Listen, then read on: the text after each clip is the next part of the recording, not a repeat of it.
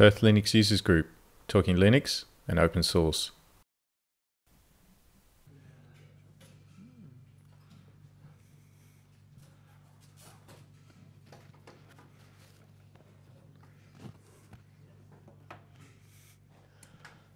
Welcome everyone for Plug today, where Grahame Bowland is here to speak to us all on the subject of free software and political campaigning. I've known Grahame for many years through UWA and the UCC, and oh yes, I see he's still running Macs. Here you go. Hi everybody. Not sure if this is on, but sorry?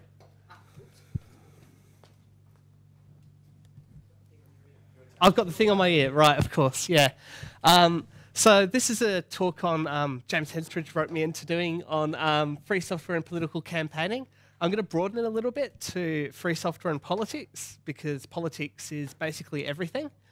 And quite a lot of this will be talking about my experiences using free software and, I guess, software campaigning for the Greens. I'm one of the state co-conveners of the Greens WA, but I'm not pushing a political barrow tonight, so it's examples, and I hope that maybe some of you will come out of this and want to get involved in politics of your choice, you know, non-government organisations or community groups or a political party of your choice, but I'm not pushing any particular political barrow. So, hello. So, I'm going to start off with a little bit of a tale of woe. Some of you might remember the drama that happened around the Senate election. So last September there was an election in Western Australia. After the count, it came down to one exclusion on a margin of 14 votes that then decided whether Scott Ludlam and Palmer, Dio Wang from Palmer were elected, or Louise Pratt and the sports party person got elected. And then there was a bit of a saga there. So I'm going to talk about that, and just from the perspective of what we can do as free software people to help with our democracy.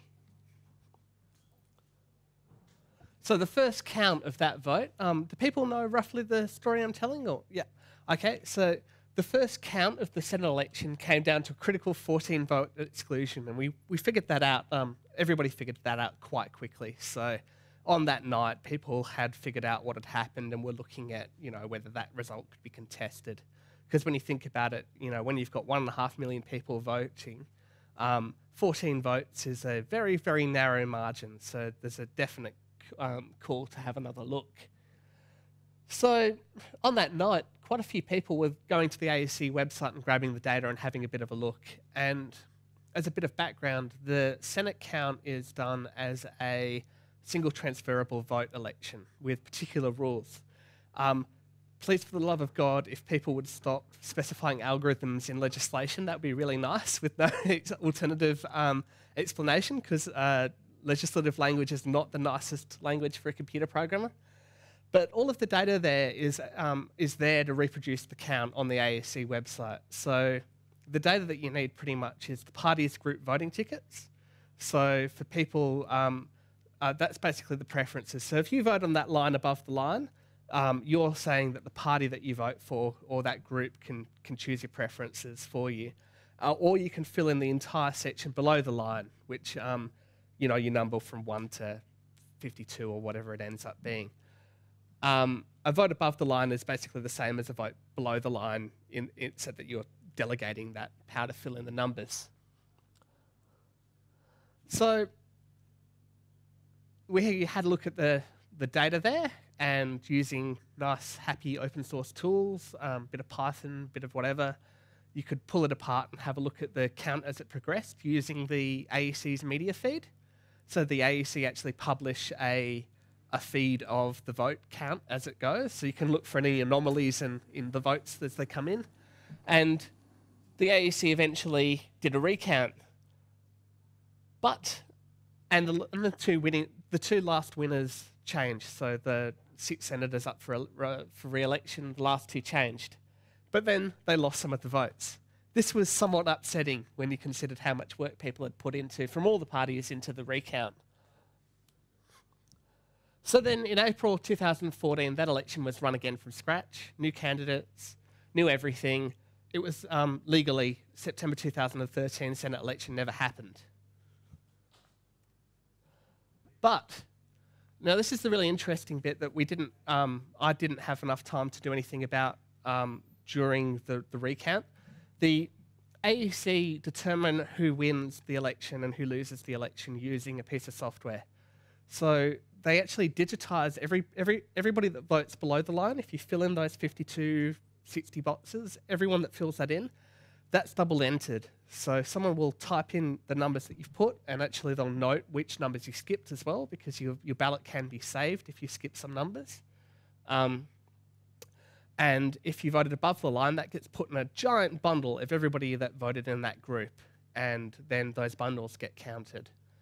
So that's all then input into a computer system, and then it flashes lights a bit and emits who won.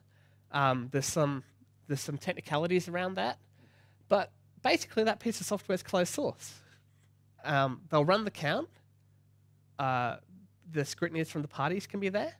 The candidates can't, but the scrutineers can. So you can witness the software running. It might crash, and then they might run it again. And that's not terribly great, because they'll run that count. You've got 24 hours to contest the result before they declare it. And then if you contest after they've declared it, you end up in the Court of Disputed Returns, which is basically the High Court sitting with another name. Incredibly expensive. You don't want to go there. Unfortunately, there's no time to use the open source, to use an open source alternative for the software to verify. So I've written an open source implementation of the Senate transferable vote algorithm, and I can reproduce the AEC's results. But there's some very good people that have been fighting this particular battle. So I've written an implementation of that particular software, but these wonderful people here, there's a collaboration of people that have pretty much been FOIing the AEC to try and get the software, the source code to the software, or at least the source code to the part of the software that counts the result. So I guess this is a little bit of a morality tale about why free software can matter in politics. It's a little bit absurd to me that that something so important isn't open and free, and I guess the halfway position of, well, okay, but we've re-implemented the software, so given the same inputs, we can then check whether your result was correct and contest it if it was incorrect, isn't possible because they don't publish the above the line and below the line data. You need to run the count yourself until after they've declared the result. So you can, an hour or two, actually I think it was about 3 hours after they declared the result in April, where I was able to verify the AEC got the answer right, according to my software. But there's absolutely no way that you can, if I then said, oh my God, a rounding error has put 7 votes over here and the wrong people have been elected, I'm then in the position of having to go to the High Court. So just while I'm finishing up on this little tale, the Senate actually passed a motion. I think it went through pretty much unanimously. All parties voted for it to call on the AEC to release the software and the relevant minister, and that's now tied up in something or other. They may or may not do it.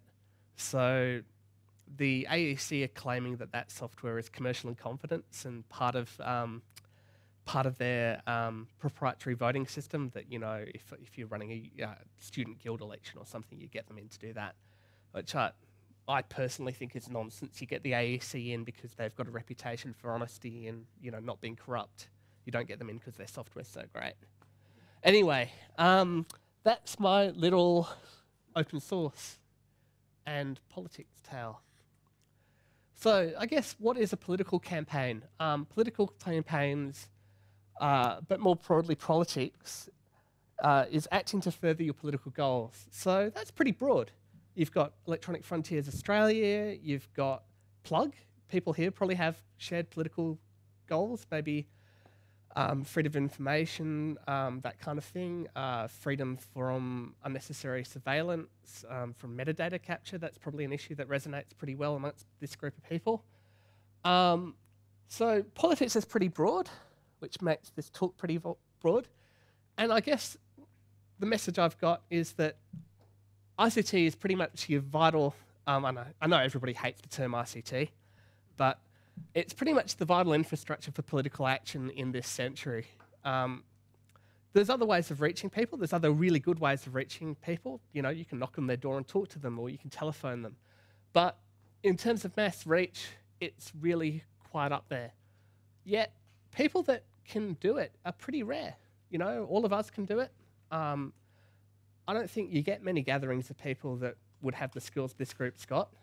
And volunteers in any organisation with those skills and the kind of enthusiasm to use them are pretty rare. So I guess the other part to this is politics is all about communication. So I just chucked a random XKCD in here. But I guess what I'm trying to say is probably most of us here are internet people, so we'll get this joke. If you want to talk to internet people about internet issues, you probably need to be an internet person. You probably need to get this joke and find it funny, or at least, you know, roll your eyes. So I guess I'll give a little bit of an overview of what's out there and maybe some of the problems with it, maybe some of the things that people might be interested in, you know, cracking on and fixing.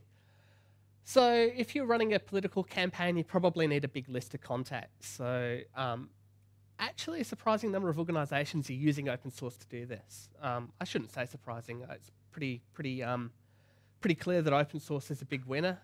Your costs are very low financially, but also you've got a lot of tweakability.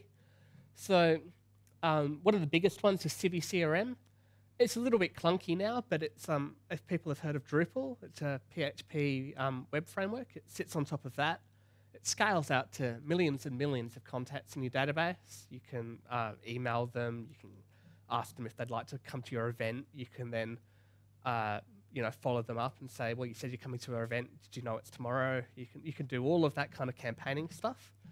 And then you've got web, and I guess web is enormous, but a lot of the time you don't want people like us, or necessarily people like us with this hat on, doing your communications and your writing. So a lot of the time you're using content management systems, and then you're getting people that have got specific communication skills to do the writing, so that you got the kind of Drupal WordPress ecosystem. Questionnaires and polls, that's a pretty popular way to engage people. It's also pretty terrible a lot of the time. That's actually one of those weird places where everyone seems to use proprietary software, and I'm not quite sure why. You can get WordPress to do this, but you know, sometimes it's a little bit bad. And social media, I reckon this is something really exciting. Most of the popular platforms are closed, but you know, Twitter's got a pretty open API, getting less open, unfortunately. You can do a lot with that. You can do a fair bit with Facebook if you want to write applications for it. But I'm kind of excited about what we can do in terms of open source, you know, wider free software social media platforms. Unfortunately, all of the attempts so far seem to have failed to differentiate, if you know what I mean. That, you know, a slightly better Facebook or a slightly freer Facebook, in my opinion, is never going to get anywhere, because the mass of people isn't going to gravitate across just because of abstract concepts necessarily. But maybe that'll get better. My presenter notes are not showing up, so I'm sure I'm missing half my talk.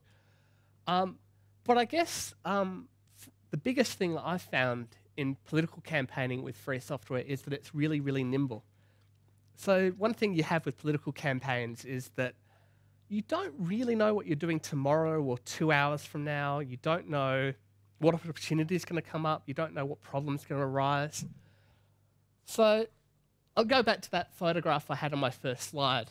So I guess most people would recognise that's a Raspberry Pi, and some silly idiot, aka me, stuck a greens triangle on it. During the April election, we had a little phone banking set up, 16 IP telephones, and we got another 16 from somewhere, and a whole bunch of computers, which were donated or loaned, and pretty much built in 2 days a call centre with 32 phones, an ADSL line whose upload was just about full. That was pretty much the limiting factor in the end. And click to dial. So our internal CRM, we wanted to be able to the people that were phone banking. It rapidly became obvious to us that one of the problems was just people having to type the numbers in. So with a Raspberry Pi plugged into the two networks, the data network and the telephony network, and a little Flask Python program and a Chrome plugin, or Chromium actually, we were able to, in 12 hours work or whatever, go from people having to type to people being able to click on a link in the phone next to them dialed. That's not super impressive, but I think the time and the turnaround is where it gets cool. So other things that you can do with free software, probably this is where I reckon free software is completely dominant, is unlocking data and using it to campaign. So there's a heck of a lot of geospatial data out there, and you can do mashups between things like, say you want to characterise who votes for a political party. You've got the 2011 Australian census out there. Slightly ridiculously, I actually ended up in the media for this accidentally. The AEC website has a minified JavaScript function. Not AEC, ABS, Australian Bureau of Statistics, has a minified JavaScript function, which, hilariously enough, if you just load it and paste it into Node with an eval around it, it just prints out everything, including the comments. And the comments actually say, this is, things like, this magic number on the end of the URL is intended to make it look like it's, you can't automatically download all this data. They've actually gone to effort to try to make it difficult for people to bulk download all of those zip files of data on people. So from the census, you can get things like, in every block of 200 or 300 houses, how many people are there? How many male people? How many women? How many people that migrated from the United Kingdom or from India or from Indonesia? How many people are there that are employed or unemployed or work in this industry? There's a huge amount of data in there. How many people caught public transport on the day of the census? So it's possible to map this. I wrote a little tool here, EOGIS, and there's a whole bunch of stuff in this space, but this one I specifically have a census loader for. And I've got the whole census, and thanks to the ABS for making it Creative Commons, I just stuck it in a giant 7-zip file, and it's or XZ archive, and it's on Dropbox. So don't bother with the ABS website. So if you grab that tool, you can actually just start plugging in formulas and start visualizing, what percentage of people in this little bit of the city speak Italian, or whatever strange question you want to ask about the place you live in. Where this gets a bit interesting is then you can start going and grabbing other data, like how many people voted for the Greens at this polling booth, and then start correlating that with demographic information, or how many people voted for the Liberal Party, or how many people voted for X. That's one thing you can do, but there's also a lot of economic information that's published. So if you want to start asking questions, one question I've been meaning to ask and answer for a while is how can you compare public transport availability with average income? Because I think it's pretty clear in Perth that the public transport system is largely set up for middle-income commuters. It's not really set up for people on the urban fringe. And you could maybe ask questions about, is that moral? Is that ethical? Is that what we should be doing with public transport?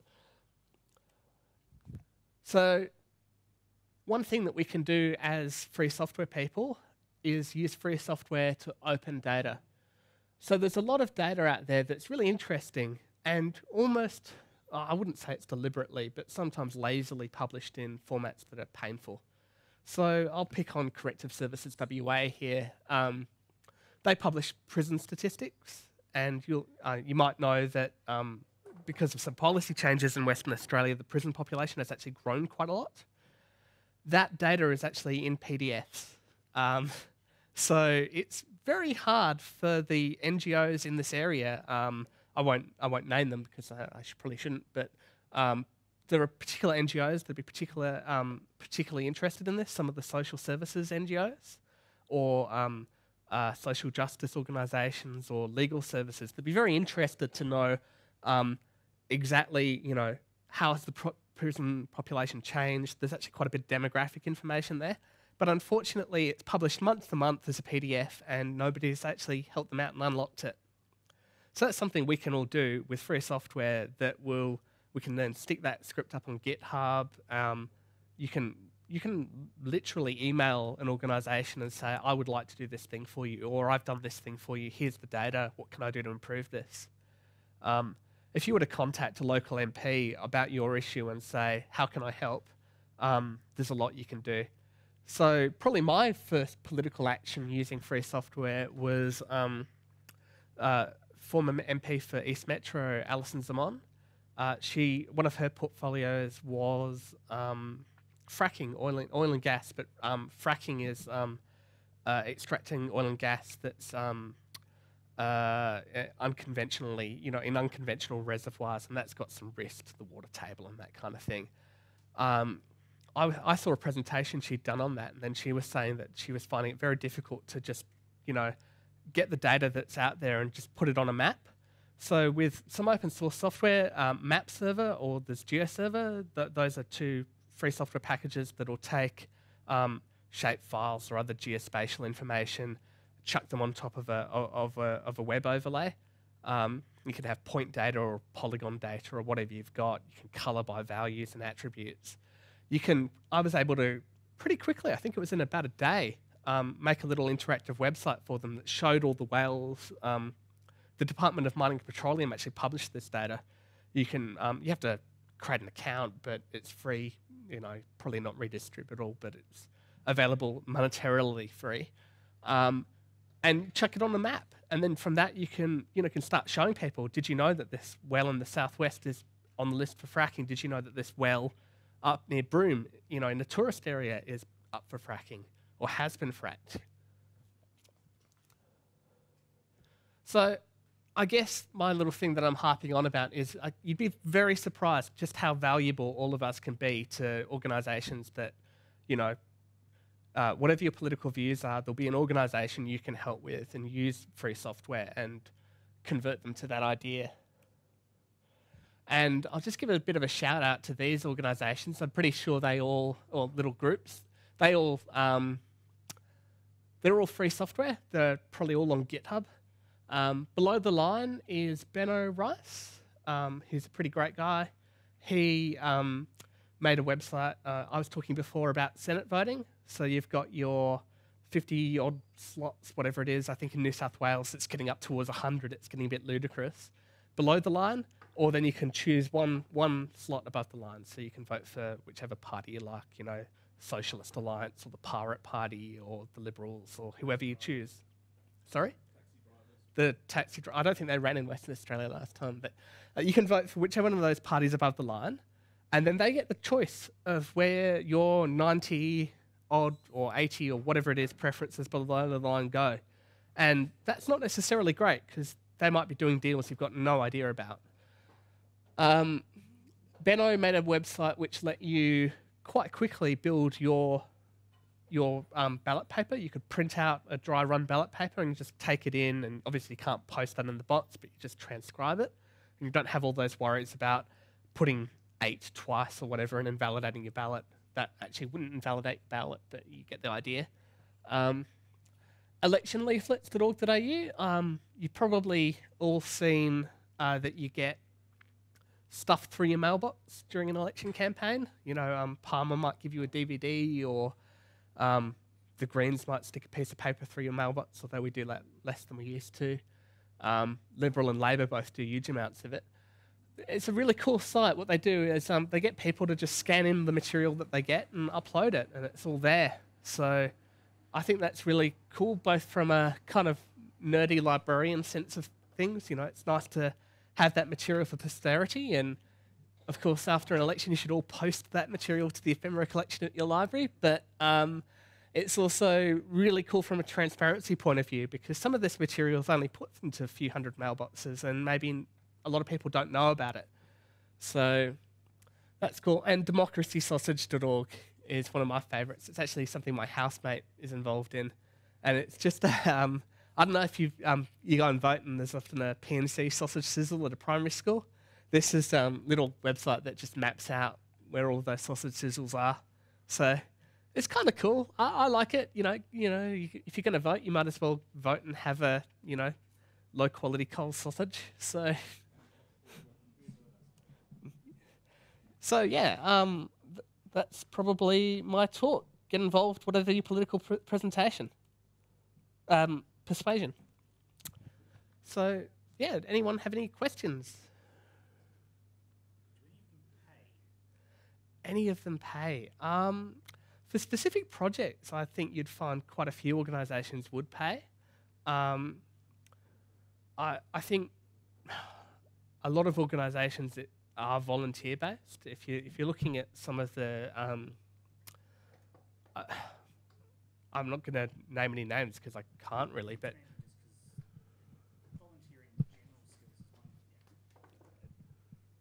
Volunteering general skills is one thing, but when doing what they need might take an entire week of 8-hour days, it becomes increasingly more difficult to help them if they have no money.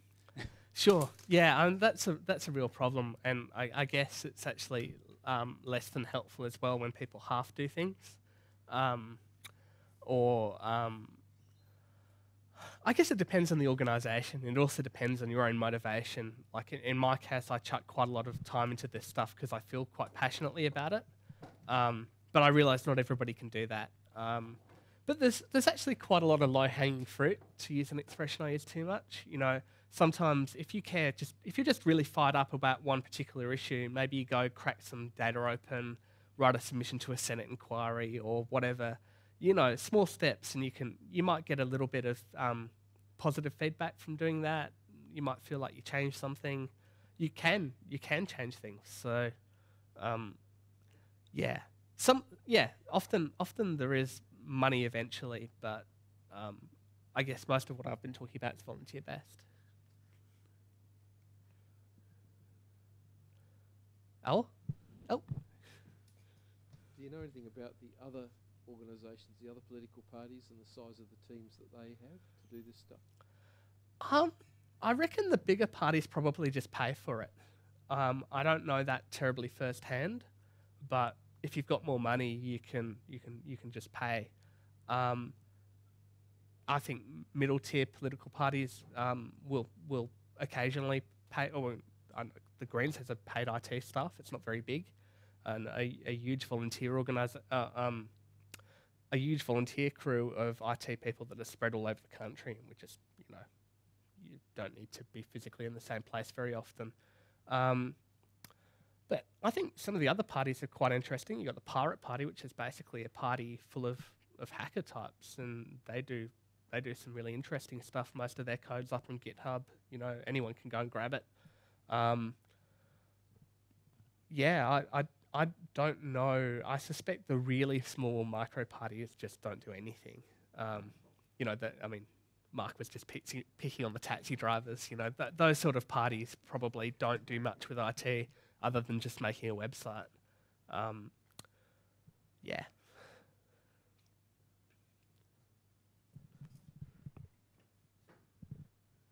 know there's been a number of pushes to try and get governments to release more information in accessible formats. Are there particular departments which seem to be making things more difficult than you'd like, which you'd like to see them to change? Just speaking for myself, I don't know. I think there's a surprising amount of data that's out there we just haven't cracked, if you know what I mean. I've written articles for Crikey and the Walkley magazine just looking at WikiLeaks even, and that's incredibly, they dump everything on the internet. They dump everything on BitTorrent. And, a lot of the time it's actually, there's a snow of information, and the problem isn't really getting it, it's filtering through it. And there's a lot of work we can do there. I can't think of anyone to kind of name and shame as being obstructionist. I think it's who is it that does anyone remember? There's a website now in Australia where you can, when you put an FOI request in, right to know. So you just put your FOI request on this website and it can be tracked through. And the great thing there is you get support from other people that have been through the FOI process. So if the department comes back and says, no, we're not giving it to you for this reason, and that reason just looks a bit wrong to you, you know, a little bit unjustified, often there'll be people that'll know what the next step is, or maybe another person will do another FOI. If your initial FOI wasn't quite correctly phrased, someone else can just try again, you know, tweak a bit or home in. Quite unfairly, the people that were FOIing the AEC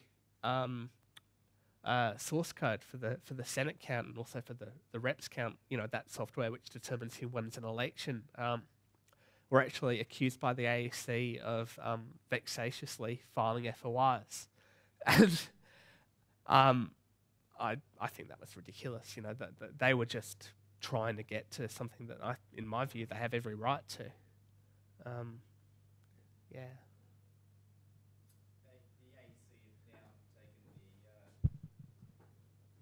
The AEC, I'm not sure if you've looked at Right to Know recently, but there's a nice loophole in the Freedom of Information laws that allow them to not respond if they decide to decline. So if you have a look on Right to Know, the most recent ones just have no responses other than the auto-generated receipt. It worked for a while.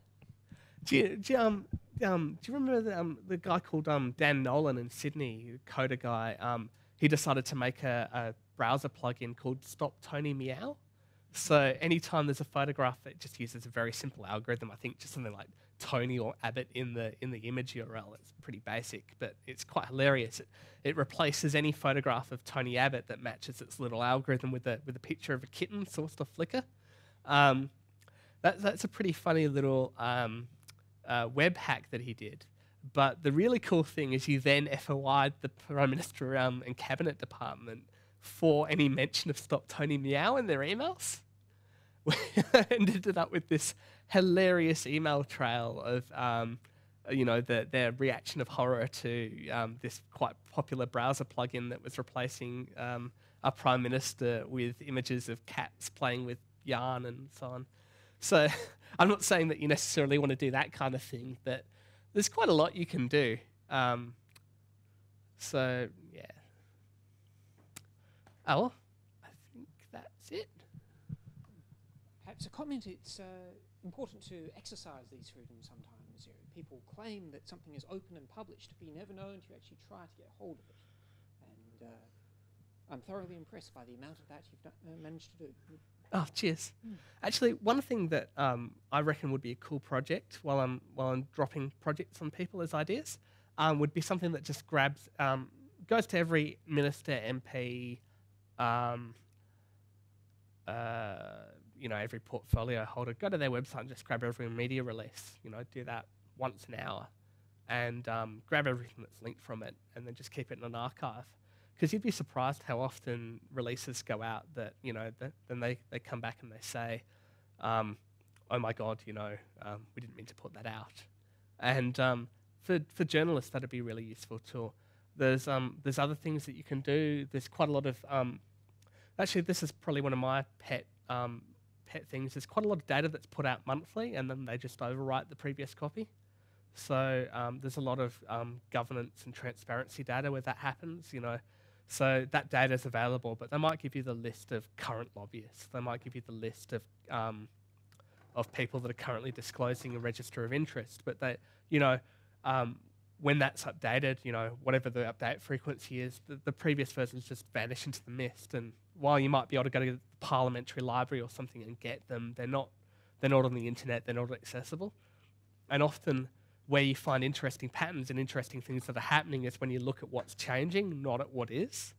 So some of those things, you know, it's a little bit out of scope of this thing, but I guess it is political. You know, those things are very interesting to journalists, and unfortunately, just like political parties, you know, journalism doesn't have a lot of people with the skills of this group of people. So those are things that you can do that, you know, just ask a question and take a punt and maybe you find something interesting. I personally, I got a little bit interested in WikiLeaks when I read about it in the press. You know, you know, when Cablegate happened. I don't know if you know about that. That was the disclosure by WikiLeaks of a lot of diplomatic cables they got from, allegedly got from Chelsea Manning. Those cables, they were releasing them on their website, but they were also, as a backup strategy, because their website kept getting closed down, they were releasing them as BitTorrent archives. And they were releasing them about every 4 hours. So I just downloaded all of the archives I could find off the torrent sites, just using the magnet links, and then loaded them into a Mercurial repository, or Git. No, I think it was Mercurial. And then just ran diff over time. And I found that, they might have said, Mr. Grahame Bowland told the Americans about this thing that was happening. And that might be in an early version of the cable that the WikiLeaks people had put out. And then there'd be Mr. XXX in a later version. But they had disclosed Grahame Boland's name, just not in the latest version. And, the question there was, A, have they endangered Grahame Bowland? But B, why are they not telling people that they're changing information after the fact? That was my little thing that got published and was a little bit fun. And that was just curiosity and using a bit of open source software. So, and again, because I've cheekily broadened the talk to politics rather than just political campaigning, it's all political.